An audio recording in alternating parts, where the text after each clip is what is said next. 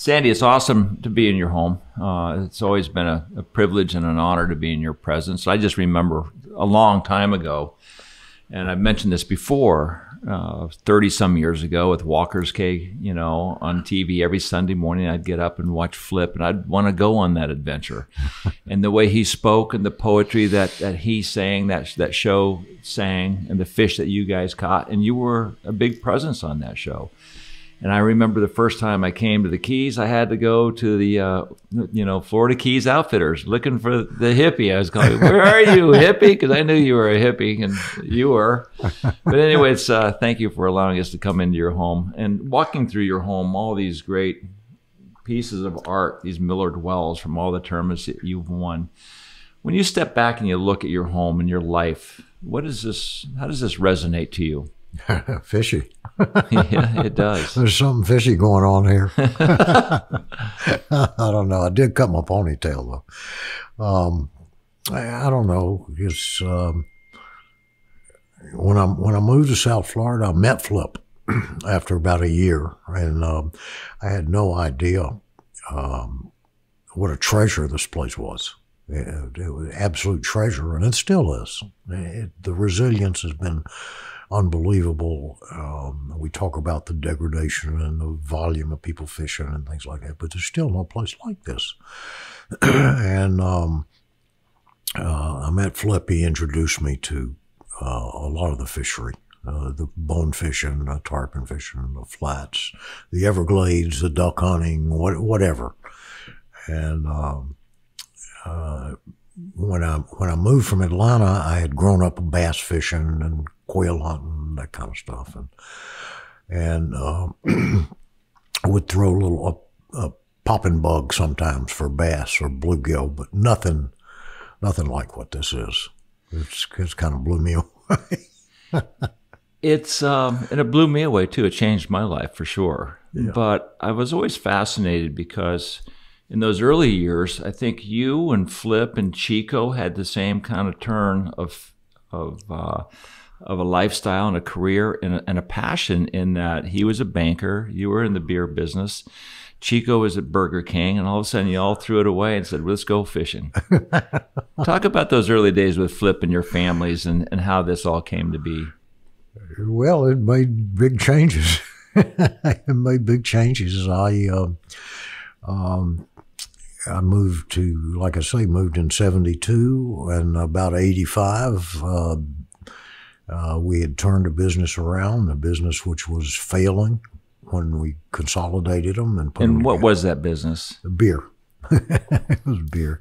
There was a Miller distributor and a Pabst distributorship, and neither had enough volume to sustain a market the size of Miami, to have enough trucks to cover it and all that stuff. And we put the two together on the same truck, and which was pretty unique at the time. Today, they got 1 million brands on every truck. I don't know how people do it today, but we put Miller brands and Pabst brands on the same truck, and were able to compete against the Anheuser-Busch distributor, who was the biggest wholesaler in the world at the time. And the business was good. It grew. Philip Morris had bought Miller, and they couldn't advertise Philip Morris on TV anymore. And they told their ad agents to go sell beer. And they were much better at ad agents than the beer people had. And they tore it up. And they came out with light beer. So we went from selling 6% of the beer in Dade County to about 40% of the beer in Dade County. Wow, life was good. And I said, I'm going fishing. Good for you. And moved to the Keys. Yeah. So you just packed it in. Yeah. So sold out. I sold to my brother, and built a house down on Lower Metacombe and moved down here. But I understand too, just prior to that, you and Flip, your families were spending weekends periodically together. And I guess the story goes, he said, hey, you want to go try this fishing? Or how did that translate? Yeah, our kids were about the same age. Flip's daughter and my boys, Drew and David. And Drew became a fishing guide. He's a very good fishing guide. He's a tarpon freak. He loves tarpon. And but we would spend, the weekends. We'd go to Clewiston and bass fish and duck hunt over Thanksgiving holidays and take the crew, and we'd come to the Keys and fish the tournaments. And I remember fishing Gold Cup tarpon tournaments with Steve Huff and his boys, Dustin and Chad, were the same age as David and Drew. So there was a tackle store in front of Chica Lodge. And I'd stay at Chica, and the kids would come down, and during the Gold Cup, Steve would bring Dustin and Chad up in the morning. And I'd give them all $5. This was before videos. This was before cell phones. I'd give them $5. And they would go out. We'd go fishing in the tournament. Steve and I'd take off and fish the tournament. And the kids would go to Alberry's tackle store. It was Islamorada tackle. And they'd buy shrimp. They'd buy $5 worth of shrimp and a few hooks and some line. And they'd go to the dock at Chica. And the four of these guys would get on the dock and they would catch grunts and pinfish. We're hand lining them. And they'd chop them up. And then they would take the grunts and the pinfish that they'd chopped up and put them on lines, and they catch crabs about this big. They catch little blue crabs and finny crabs. And they'd get a bucket full of them, and they'd take them to Alberry's, and they'd trade them for more shrimp. So entrepreneurials. So for $5, they spend the whole day. They were happy as they could be. They'd take a break from that sometimes, and they would play gaff the tarpon in the pool. And they would try and take a towel, and whoever was the tarpon in the pool would hold one end of it, and the other guy was the guide, and the one in the water would try and pull the guy into the water. It's the DNA. I mean, you grow up around this kind of stuff. It's what, and take a look at Dustin now and your son and all the tournament success that they've had. Yeah, unbelievable. Yeah. What, do you remember the first bonefish you ever caught? I do. And the first tarpon, possibly? The first bonefish was inside of Caesar's Creek. This one with a fly rod. There was a big power company spool on the flat that had washed up during a storm or something. And there was a flat right inside Caesar's Creek. Forget what they call the area. There's a little windy creek. And I could pull the boat up, and you could see fish tailing something. You could wade to them. It was terrible wading. It was soggy. You'd sink up to your ankles. But I waded to this fish and threw one of Chico's snapping shrimp. The brown snapping shrimp was the greatest fly in the world at the time. And hooked this fish and caught it by maybe 7 or 8 pounds. I was with my brother, with Brother Randy, and took a picture of it. I think I have it somewhere, a black and white picture with holding that fish. How many years ago is this? This would have been probably 75, 85, 95, 50, a long time ago. Long time ago. Did you, and how about your first tarpon? And what fish really maybe flip this switch that I'm going to be doing this for a long, long time? Do what now? Was there a particular fish that you caught, maybe your first tarpon, which it was for me, that flipped that light switch saying to yourself, I'm going to be doing this for a long time? Well, the first time I saw a tarpon bite a fly, I was toast. Me too. The first time I saw it, it wasn't on the end of my fly, but I was with Flip. I was with Flip and Bill Hagley. Bill Hagley guided and mated down here a little bit, and he was the manager of the Met tournament in Miami for a while. He was a young guy, and he and Flip were good friends. In fact, they won the first Bonefish tournament, the Islamorada Bonefish tournament together. And Bill subsequently bought an airplane so he could scout for tarpon. And unfortunately, he and Craig's Brewer's dad, Jim Brewer, went down in Florida Bay and were killed in that plane. But the first time saw a fish. A tarpon bite was with Bill and Flip. We were at Buchanan Bank in the market. And a school of fish came down the bank, and Bill threw a yellow and orange fly in front of this fish, stripped it 2 times. Fish came up and ate it. I just saw the fish open his mouth and his gills flare. He set the hook and he jumped out over it. It was like, whoa. Yeah, it's like, this is over. Got to do that. I mean, that was so long ago, and I too, I had a life in a different world, and I knew too that once I saw this tarpon bite my bug, I'd never seen anything like this. You know, the shallow water, the hunting aspect, you can see everything, and it's like, how can you not want to be doing this?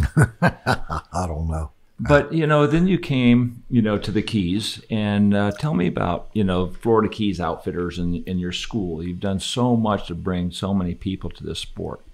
Tell me about your relationship, you know, with that, because you obviously probably could have done a lot of other things, but you got involved with the business, with the Florida Keys store and then the school. I mean, how many people do you think you guys have put through the school? Oh, a couple thousand at this point. I would think of that. 30 years. This is the 30th year. We're finishing the 30th year of the school, and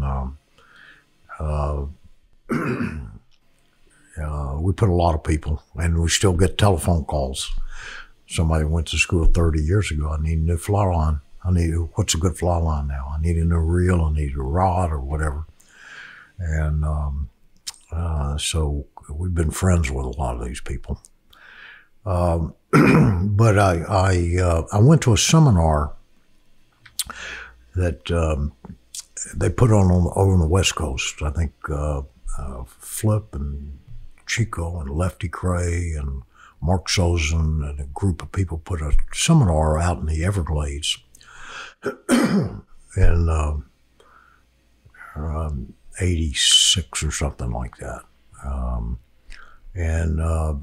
I had a good time, but I said, well, why is it out here? There's no guides, there's no restaurants, there's no hotels, there's one hotel. And I came back and I called the guys. I said, you want to do school? They said, sure, we'll do that. You set it up and get all the people there and write us a check on Monday morning after the school. We'll be happy to come and teach. So that's what we did. And we started, the first school was February of 1989. And we just kept going with it, kept doing it. Very successful for a long time. Do you find initially, you know, and I've seen this with myself and with others, that initially it's all about the fish and the environment and what we see and feel while we're out there with the early morning sunrises and the frigate birds flying and sometimes the eagles and the, you know, the beautiful mornings and the roseate spoonbills if you're over there red fishing. It's just all so compelling. And do you think that there was ever a moment where you thought this might be sacrilegious as far as fishing for these beautiful fish on a fun day versus the whole tournament scene? And for you, was that dynamic hard to gravitate to as far as the tournaments are concerned? The tournaments, I fell into competitive fishing with a passion when I started doing it. I was looking at idols like Stu App and Billy Pate and Jim Hardesty and all these people, Jimmy Albright, Jack Brothers, these guys. I mean, whoa. And so I got competitive with it. I said, I can do this. I can do this. And spent time fishing, spent time casting. I'd get home in the afternoon after work and pick up the fly rod, and there was a cat that lived next door to me. I'd go between the houses and I'd practice casting. I had a piece of yarn and I could make this cat pounce 3 times. I felt good. He would pounce on the yard 3 times and then he lost interest. He wouldn't do it again that day. Next day he would do it again, but 3 times in one day was the most I could get him to bite. Do you think that that was like feeling that? I mean, obviously we're going to talk about the cast itself too, but feeding a cat is my analogy to being successfully or being successful in feeding tarpon. I've always used that analogy. It's like getting a cat to react to the end of your line. Yeah, you you reach out. If once you learn to cast the mechanics and you begin to feel it, you're not thinking about a cast. You reach out and you're placing the fly in relationship to that creature. It's not you're casting it. Should I double haul? Any of that. It's just you reach out. It doesn't matter where the wind is. It doesn't matter which direction it's blowing. If it's over there or it's over there, you reach out and you place that fly, and then you manipulate it and you induce that, you trigger that strike impulse. Right. Just like that cat. Yeah, just like the cat. Just like the cat. You know, it's interesting for me. I was a young man in Aspen, and I saw this fly line going arcing across the space at a Wagner Park. And I rode my bike over, and that was my introduction. I mean, I'm sure you probably felt the same. I mean, the arcing, the artistry of throwing a fly line is just magnificent. Yeah, the feeling of it, the feeling of it, and and you got the rods. If you look back, the rods were so bad. the rods were so bad. The reels were not a lot different than they are today. I mean, the reels, they had a disc drag of some type, and they were bar stock anodized aluminum. There weren't a lot of places you could get them, or a lot of manufacturers like there are today, but the reels were a couple of them up there on the wall. Yeah, I see the wedding cakes and the Seamasters. And but the rods, by today's standards, were terrible. They were soft and soggy.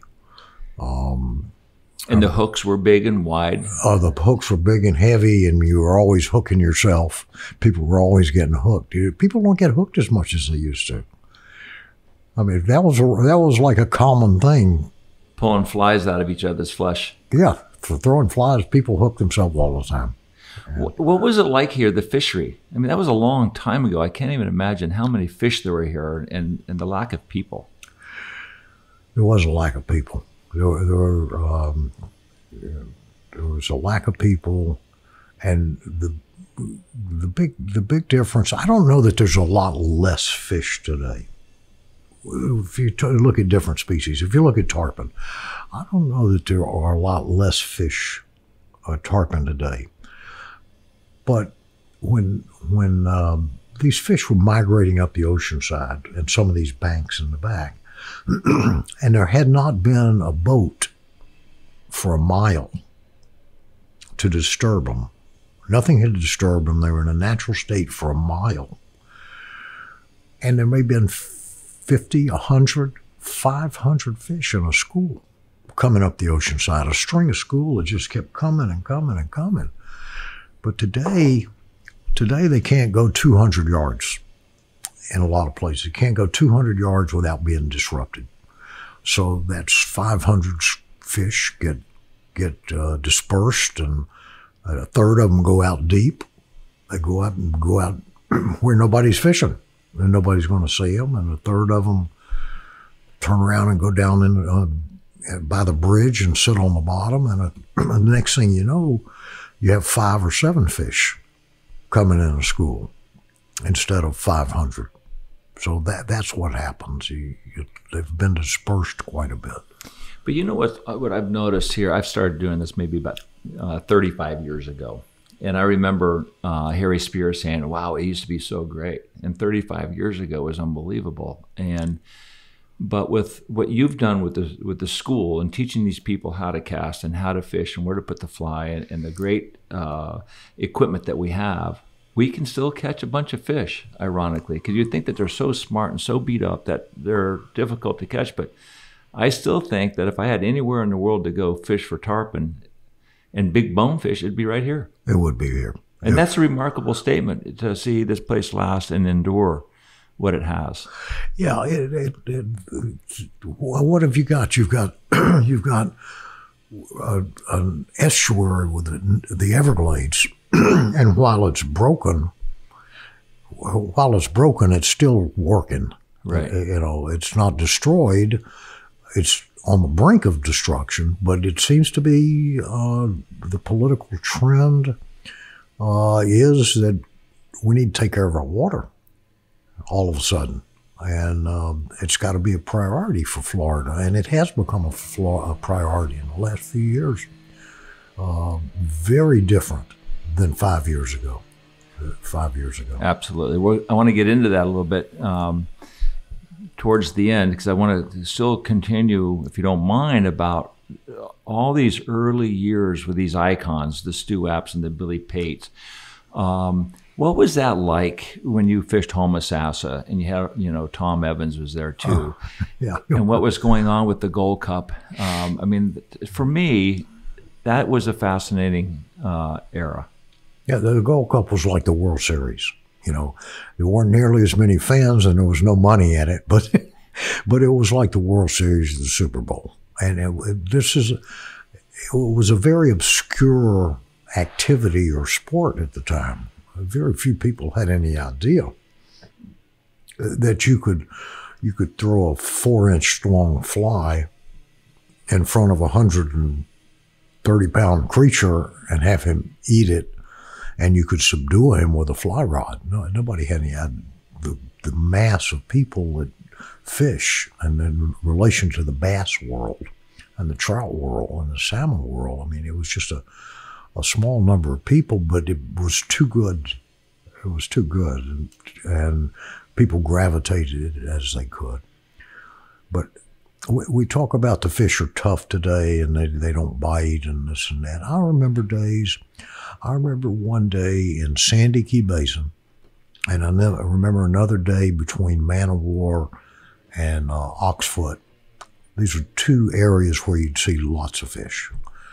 I talk about fish. I'm talking about thousands of fish in a day, in a tide.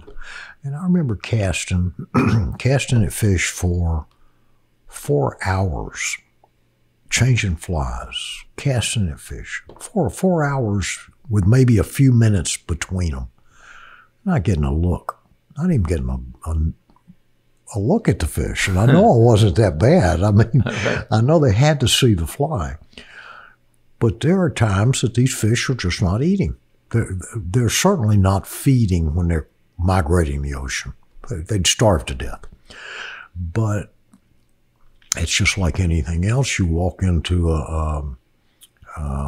you're at a cocktail party, and somebody's passing hors d'oeuvres around, and they pass some pickles, or they pass a hot dog, little hot dog in a blanket, and you don't do anything. They come by with a shrimp, and you grab it. Sandy's in. And it's the same thing. It's just all of a sudden it was in the right spot at the right time, and it was an impulse. What was it like for you to win that Gold Cup, among all these icons? And, you were kind of not late to the game, but it was so important for you. What did that mean to you? Well, it was huge. Yeah, it was right here. Yeah, it's like you aspire to do something, you train for it. And when I say train, people, no, you're just going fishing. No, you're training. Right. You're training physically. You're training mentally. You practice, and you don't fall into it. Nobody falls into that. Nobody picks up the fly rod and cast it. Some pick it up faster than others, but you don't just pick one up and be able to do the things that you need to do to outperform other people. And I've always felt like the competitive end of fly fishing here has opened up the entire spectrum of how to do it and how to make it happen. It's when the same people win the same event over and over again, or in the top 4 or 5, something like that. It's the same people. They're doing something right. They're not being lucky more often. Well, right. They're making their own luck more often. Right. But there's a lot of satisfaction to it. Well, you've won the Gold Cup 3 times, and the Fall Fly, the biggest bonefish tournament in the world, 5 times. Yeah. Which is better, or if there is such a thing, or just apples to oranges. What's your favorite tournament and your favorite success? I moved here because of the bonefish.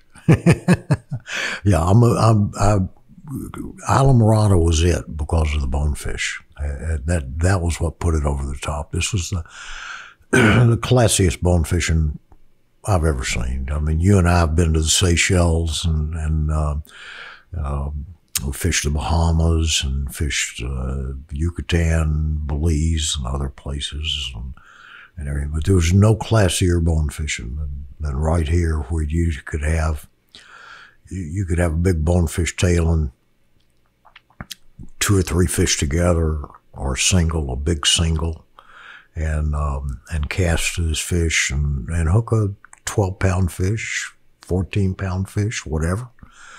I remember a bonefish tournament with Al Pawlowski.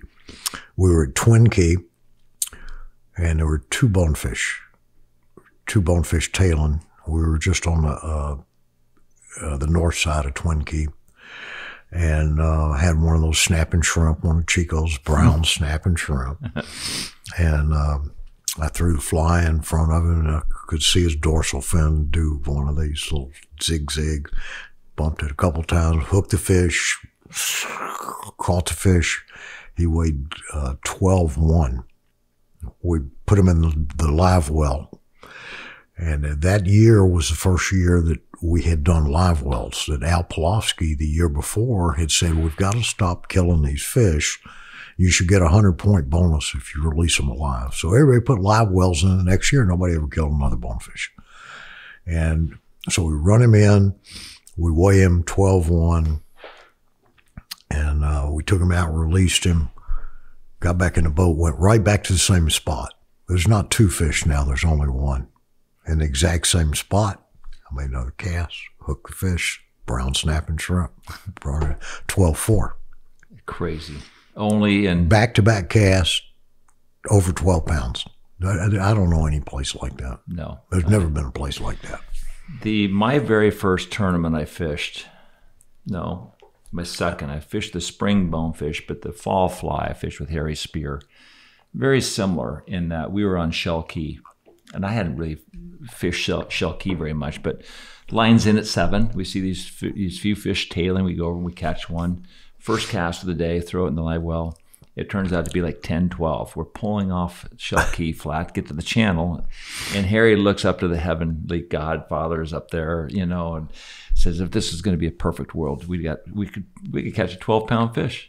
Well, right then we saw these 2 tailing bonefish. He spins the boat, we go over, and catch a 13, 12. But that went on for years and years and years. Years and years. Yeah. Unbelievable. That was in 96. Yeah.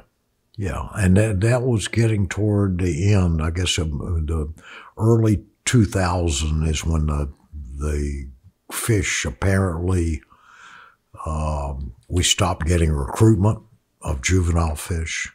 And the bonefish that were here, the big guys, they got old and they died. Yeah. We'll get into the conservation in a second here, but let's go back to the tournaments. I think one of the most exciting aspects of the tournaments in the early years, and Steve Huff has always said, every guide has got to gaff a fish at some point in his life. Obviously that mentality has changed, but back in the day, you had some pretty exciting boat rides with trophy-winning fish. Tell me your the most memorable one of a gaffing. And I think the gaffing. I think you may gravitate to 7 Mile Bridge. He got the fish, and I got him. Yeah, that's one of the great stories of all time. I've got a picture around here somewhere.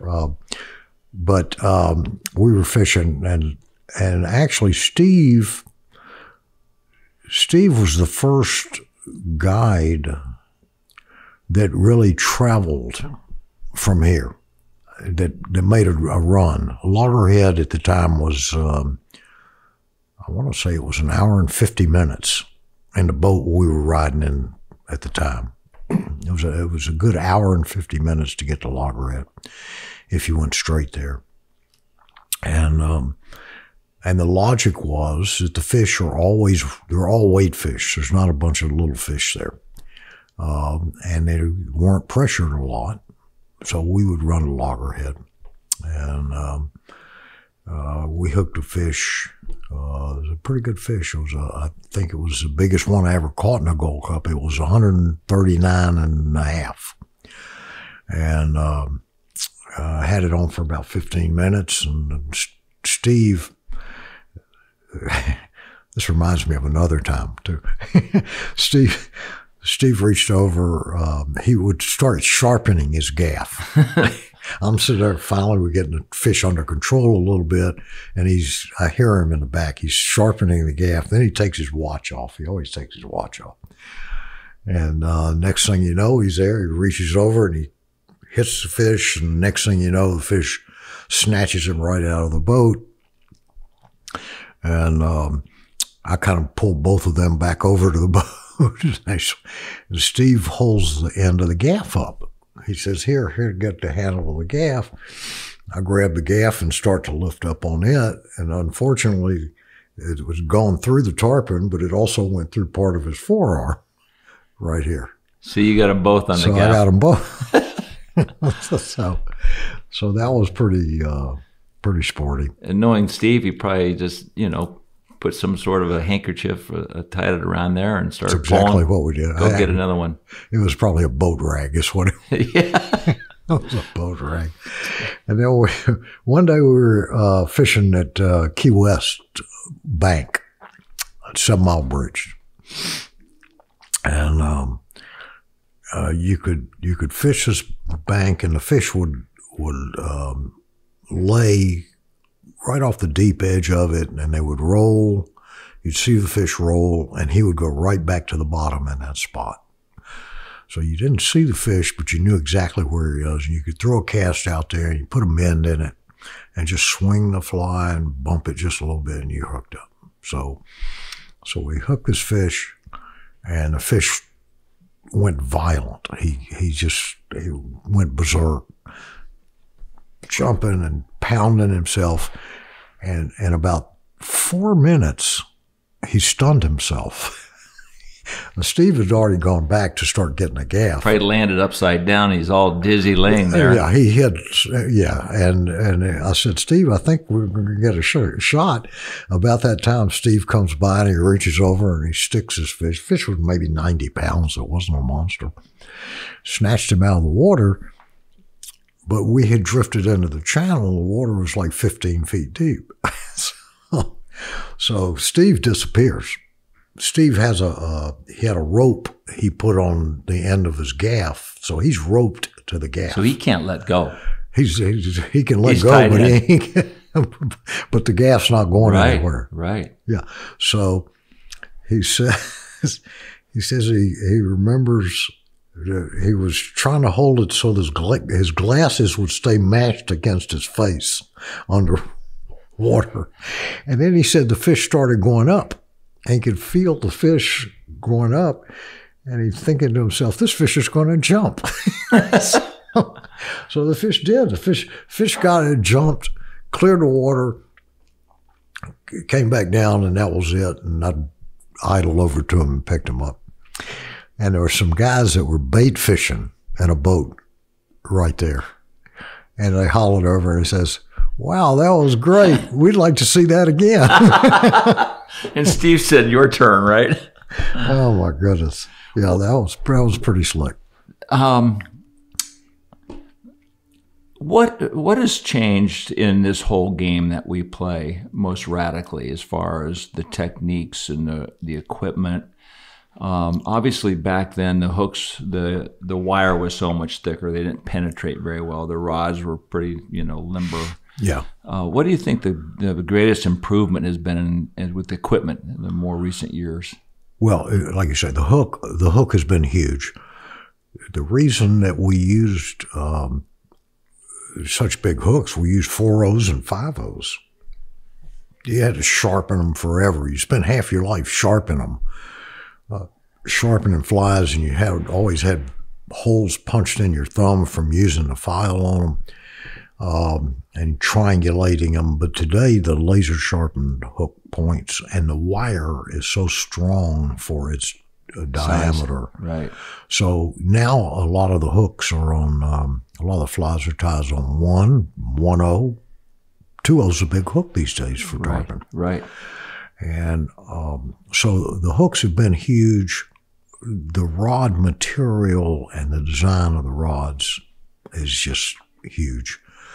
If you're taking everybody, we've always used 9-foot rods pretty much for tarpon. So you use a 9-foot rod, but if it has so much flex that it goes like this, then that fly is only traveling 4.5 feet away from you when you have a right-hand wind. Right, and right. For some reason, the wind's always on your right hand. So now you have a rod that's a little stiffer. It gives you the same feel, but now that fly is 2.5 more feet away from you. So I find people get hooked a lot less, and hooking yourself. I mean, I've hooked myself casting at fish, quite a few times over the years. Right. And other people, get hooked. Right. So that's been very big. The reels, bar stock anodized aluminum, the large arbor has been huge. That's the biggest improvement in fly reels in the history of fly reels. The moving the diameter of one revolution of line. Right. The pickup speed. The pickup speed. Yeah. That's huge.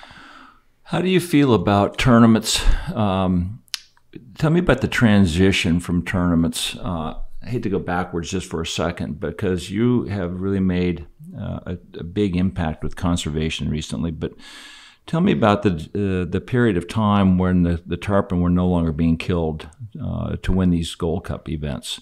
And tell me about, the conversations about, the docks around here. Now they're all so well protected. Back in the day, everything was hang 'em high. All the marinas had dead tarpon hanging on hooks. The tournaments had dead tarpon at the docks. Oh, yeah. I would say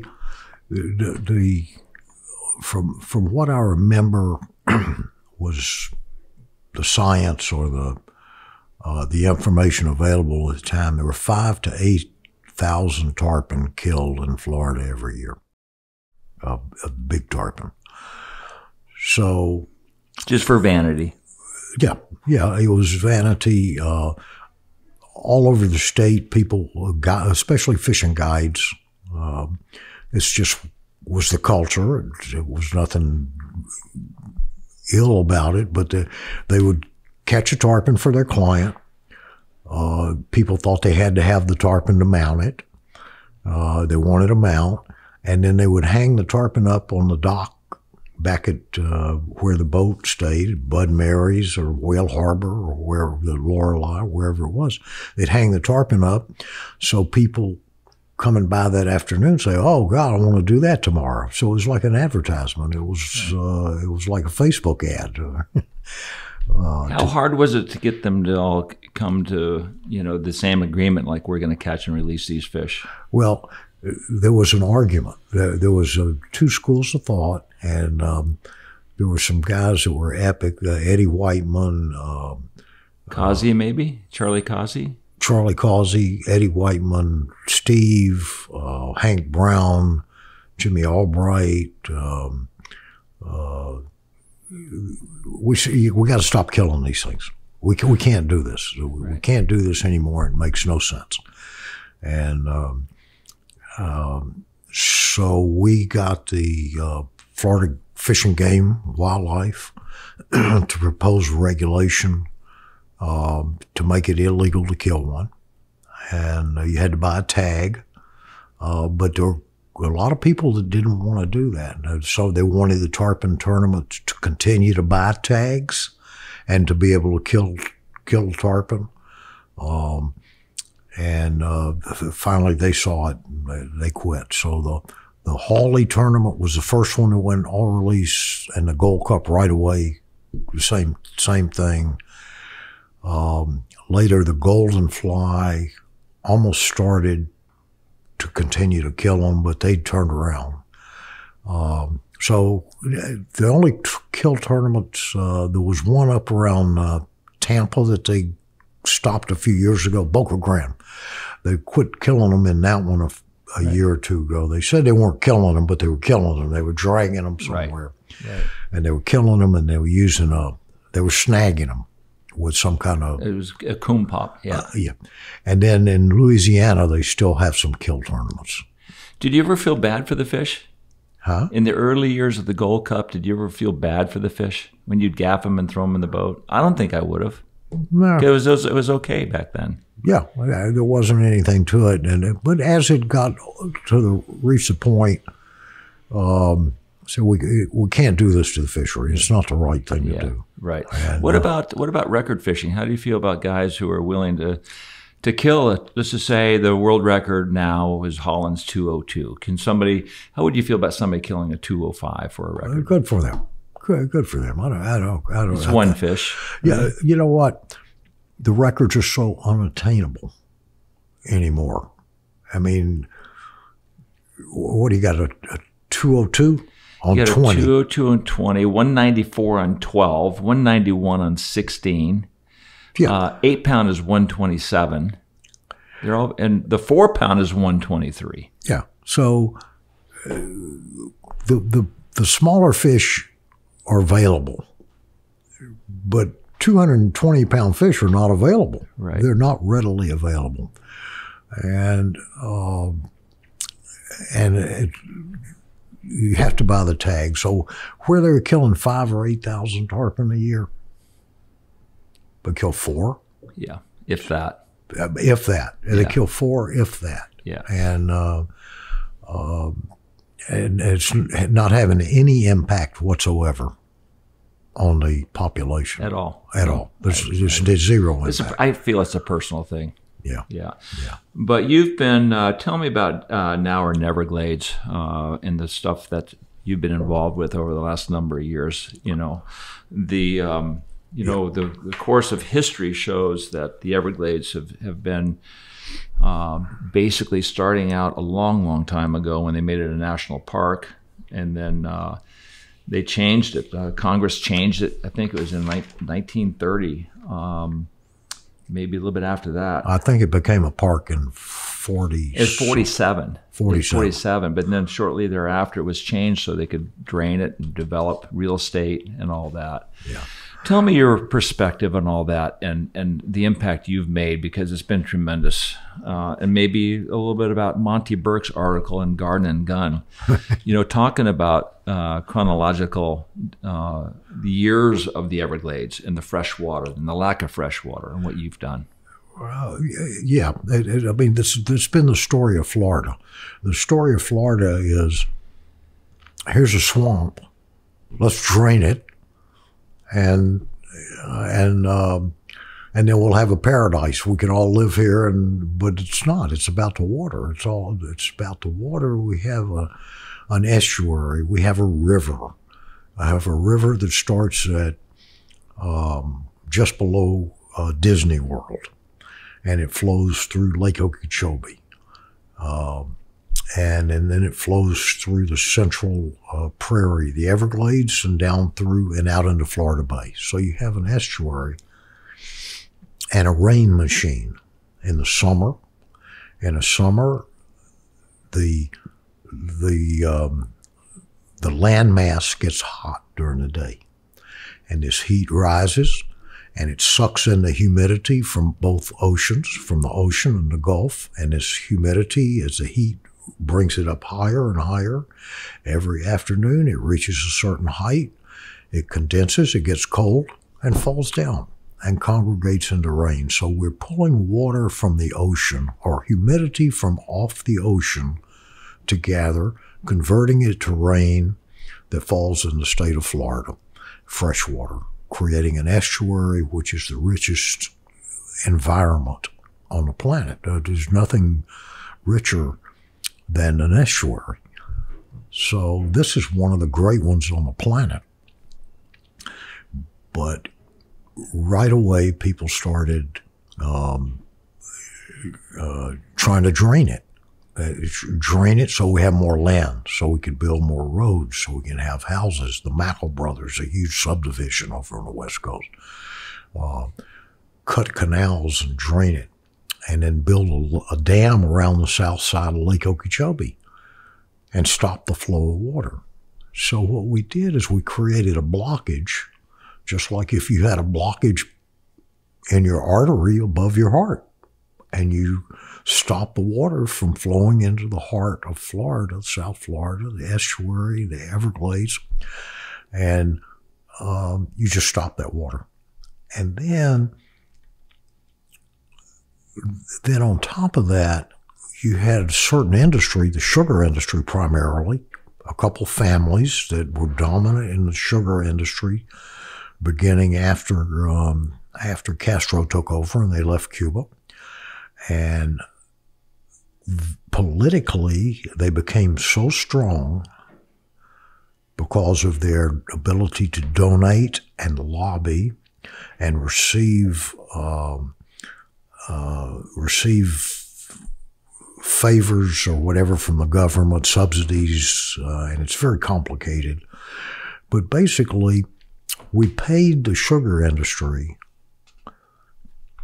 and they were able to manipulate the water. They were able to control the water as a private irrigation system. For themselves. And that's what they did. They no longer cared about the environment or anything. All they cared about is they have enough water when they want it. And if they had too much water, they could get rid of it. And it became a big plumbing issue. They control the South Florida Water Management District. And it reached a point, I've heard somebody say that sometimes the best thing that can happen is a tragedy. And we had a tragedy when it reached a point where we dumped all this blue-green algae out both coasts. We had a lot of water. The Corps of Engineers was worried that the levee was going to break. So they dumped the water out to the Gulf and the Atlantic, where it never should have gone. It should have come south through the Everglades and been filtered through the marsh. And it created these algae blooms that destroyed millions of fish and tons of biomass and manatees and sea turtles and shrimp and everything. It destroyed businesses. It put people out of business. It made people sick. It killed their dogs. And people just got fed up and said, you know what, this is not right. These people cannot continue to be selfish and control this environment, which belongs to the people of the state of Florida. And I am blunt about it. Rick Scott was for sure an environmental disaster. He stripped away the Department of Environmental Regulation. He planted a horrible water management district. Had policies in place that accelerated the degradation. And so you had different organizations that came together. There was the Everglades Foundation has been around for years. The Everglades Trust, Bonefish and Tarpon Trust have been involved. One that came on very strong a few years ago was Bull Sugar. I got involved in it.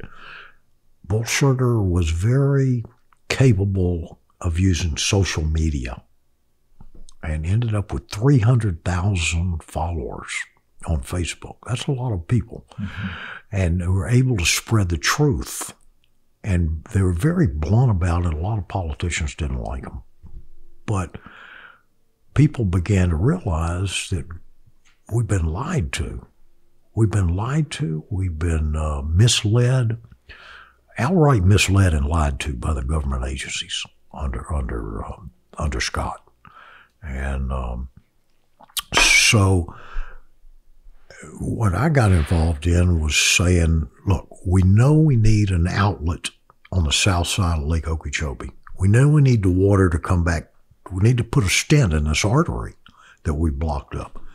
So So that's what we need to do. We said, okay, pass this legislation, build a outlet on the south side, build a reservoir, build filtration marshes, stop the discharges out the east and the west, the Caloosahatchee and the St. Lucie, and bring the water south through the Everglades. So we were able to put together a coalition of people that agreed to this. We know we all need to do this. A million things we need to do, but we all know we need to do this. And we pushed that through. We pushed that legislation through. It was watered down. It was not as strong as it could have been, but it was a big start, and it put our foot in the door, and we're well on the way. The guy DeSantis, I don't know whether he's an environmentalist or I don't really care. If he understands that water is a success or the reason that Florida is going to be financially successful and have a tourist industry and be a good place to live, I don't care whether he likes the trees and the flowers, but he knows that has to be done. Well, one of the first moves he did, which was very impressive, is he asked for the resignation of all the board members that Scott had put into place. Yes, he asked for resignation, and he's completely replaced those people. Right. And the board that he currently has is basing their decisions on science. And so there is hope. Yeah. I would say, look, this should have been completed 10 years ago. Okay. If we get some of this done by the end of 10 more years, I'd say we're doing great. But they've raised the Tamiami Trail, and they're raising more of it to let the water go through. They're starting work on the reservoir. The federal government is way behind on bellying up with the money. The state of Florida is putting the money up. The state of Florida vote. Every time the state has a referendum, they vote to do this. The people in Florida want it. They want it. Our state legislators, by and large, have been either misinformed or negligent or torn in their loyalties to take care of this. Tell me about what you see in Florida Bay. We were talking earlier about, this issue, lack of fresh water getting down into Florida Bay. Talk about, a number of years ago, and the water salinity and what you were seeing out in your backyard. Yeah, well, it's changing. It's changing. Florida Bay became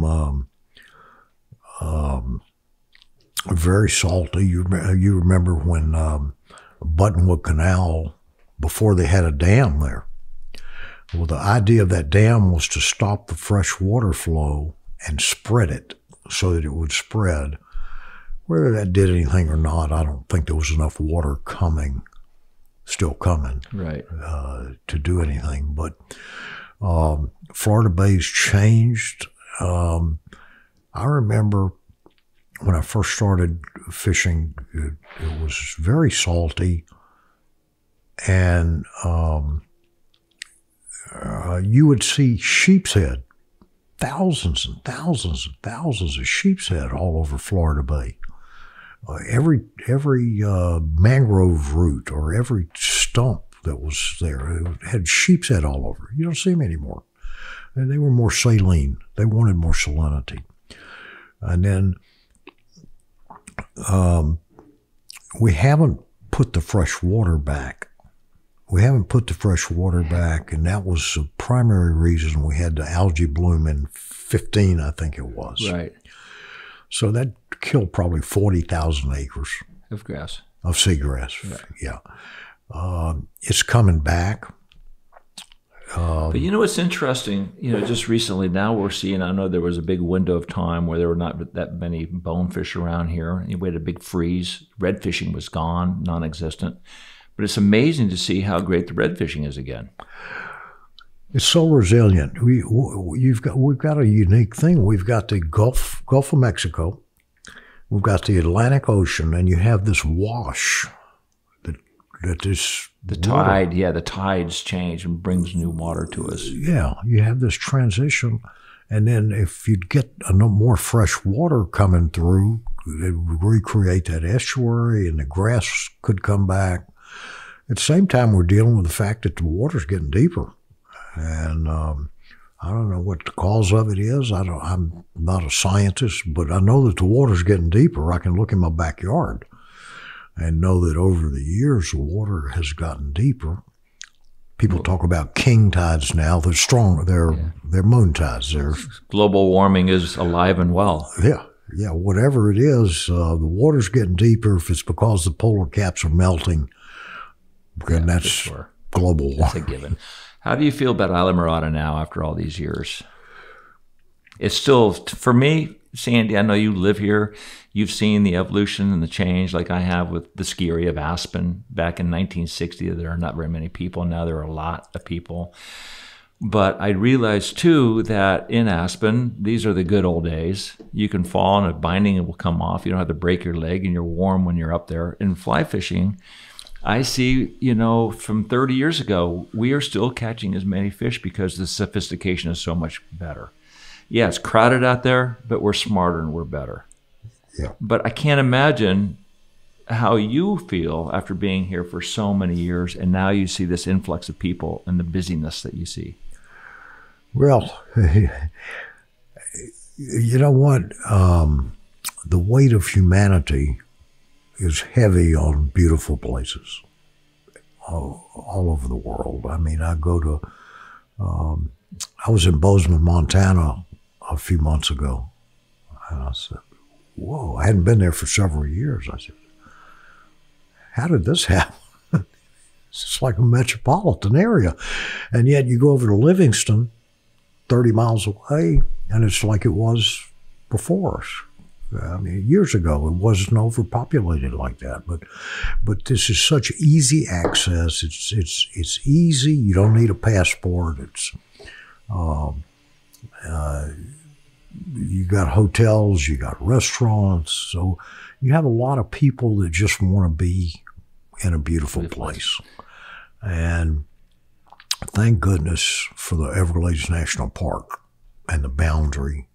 And thank goodness for the complexity of the flats and how unforgiving they are if you don't know what you're doing out there. And but today you can get in the boat. We could go throw the boat in the water right now. We could go throw the boat in the water and we could run for 30 minutes and we can fish the rest of the afternoon and not see another boat. How beautiful is that? Do you think your what you've done with now or Neverglades Foundation and your voice with conservation? Do you think this has been your best hour, the greatest thing you've ever done? Yeah, I think. Yeah, you're a great pal, Sandy. It's worn me out. I see this. I'm going to go enjoy it. You know what? You've got a great heart. You've brought so much to this game through all your successes, the school, your voice and your vision. I can honestly say you have been a hero to many of us. Thank you. Sir. Thank you. It's a small game. It's a small group of people that love this and know enough about it to fix it. Oh, yeah. Thank you. Thank you.